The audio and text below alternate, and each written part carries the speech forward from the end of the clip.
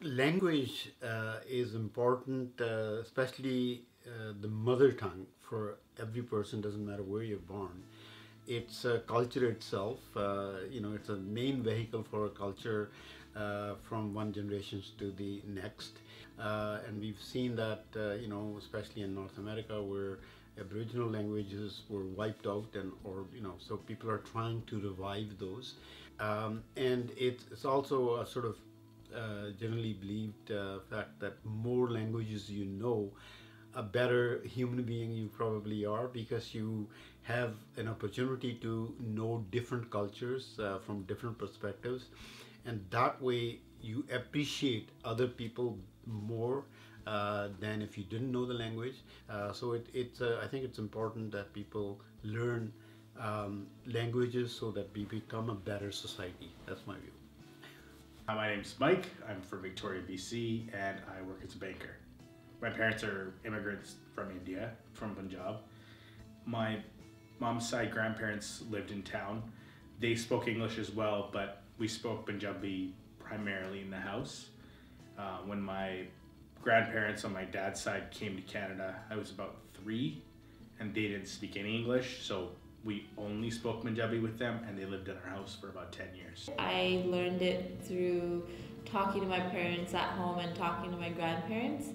The way I'm trying to express something, I might not know how to say it in Punjabi, so I'll do like a combination and like I'll explain it to my parents like that. So if I'm like saying, I'll be like, I'm hungry, and then I'll say the rest in Punjabi, can you make me this to eat? Mixing between the two, sometimes we didn't learn the Punjabi word for certain things.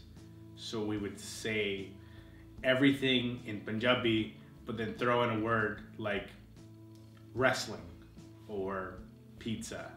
I never learned to read or write Punjabi before taking this class. Since I started taking Punjabi at the university level, one is that I get to talk to my parents about one more thing. They get to see me learn this language that I knew how to speak, but I didn't know how to write or read.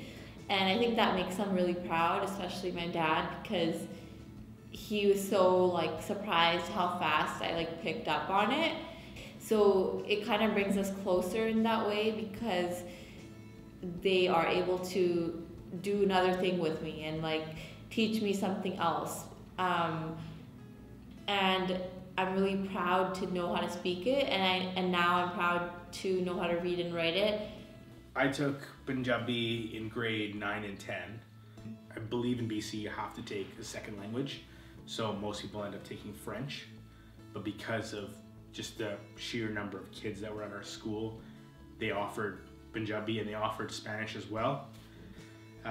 But it was great to have exposure to the language not in a house setting, not in a family setting, but in an outside setting. Some of the kids were there because they already spoke the language. Some of the kids were there because their parents were like, oh, the school offers Punjabi and you haven't learned it at home. Now is your chance to learn it. Not from us, but from a teacher. When I went to elementary school, we didn't have a lot of Punjabi kids in our school. But when we got to middle school or junior high, all of the schools kind of came together, and there was all of a sudden, instead of like 5 Punjabi kids, there was like 50. I think one thing that was challenging was the sheer number of kids and how loud it could get. So everyone would be pretty rambunctious and kind of rowdy. We had grade 8s, 9s, 10s all in one room, taking it all at the same time for one semester a year. And to have 35, 40 kids in one classroom could be pretty hectic for the teacher. My name is Sadhu Binning, and I've been in Canada for 52 years now. I had an opportunity to teach Punjabi at UBC from 1987 to 2008, and that came about because of my interest in the language and being a writer. I was interested in that kind of work, and the organization that I'm part of for the last 25 years, it's a Punjabi Language Education Association. we always say that first English, because we live in Canada, and as a second language, it would be great if one could learn Punjabi.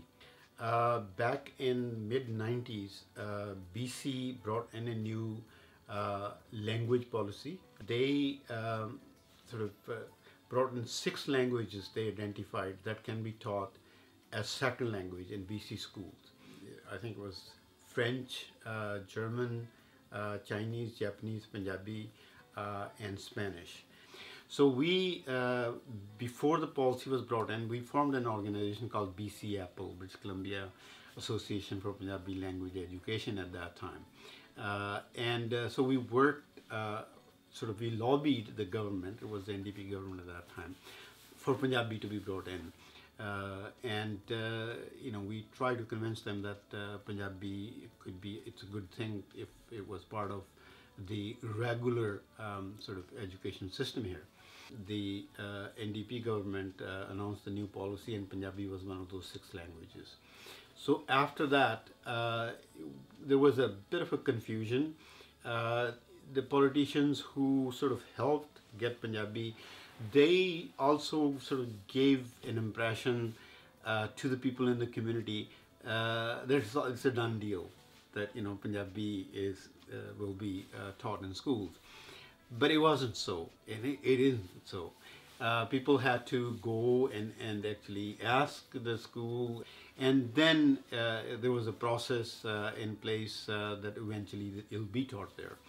And when we went to the Surrey School Board, they weren't willing to do that. They said you have to pay if you want your language to be taught. They had no idea that there was this policy, and still is the case. There are a lot of school boards, they don't know because the government has never really done its work and really sort of publicized it or told people. So anyway, we formed, I think in 96 or 97 when we started going to Surrey, this organization, Punjabi Language Education Association.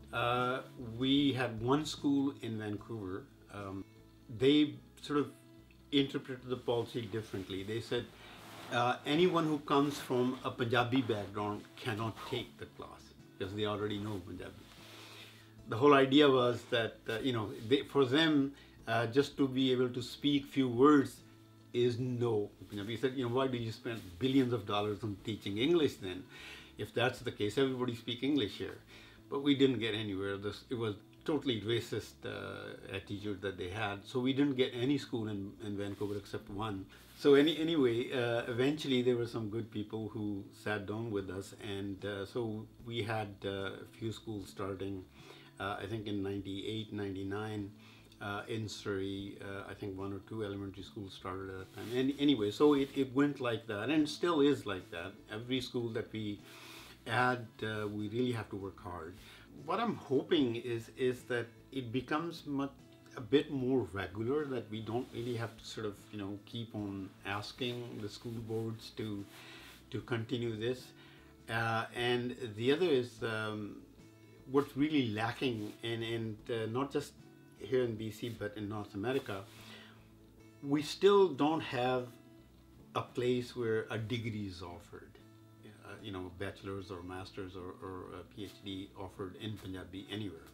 So that is one sort of thing that I like to see. But at the same time, if we compare any other place with BC,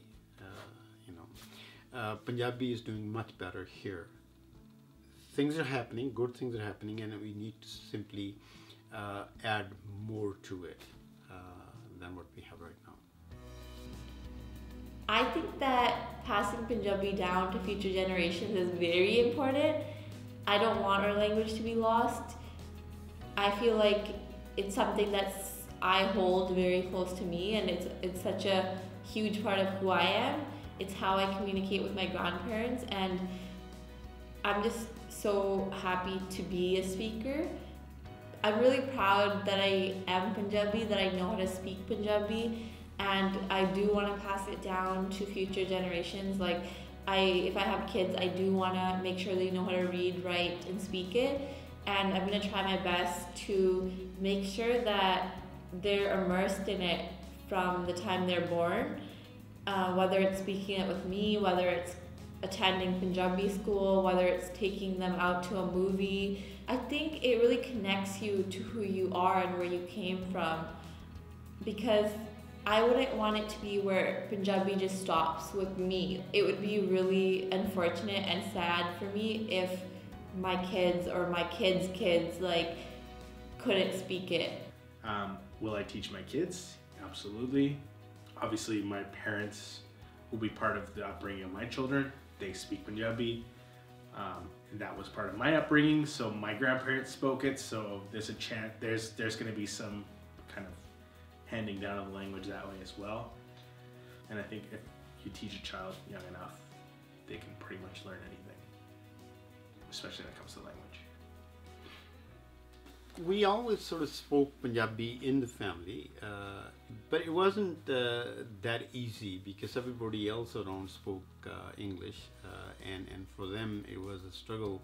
We had to remind them every day, and still it continues with the next generation now.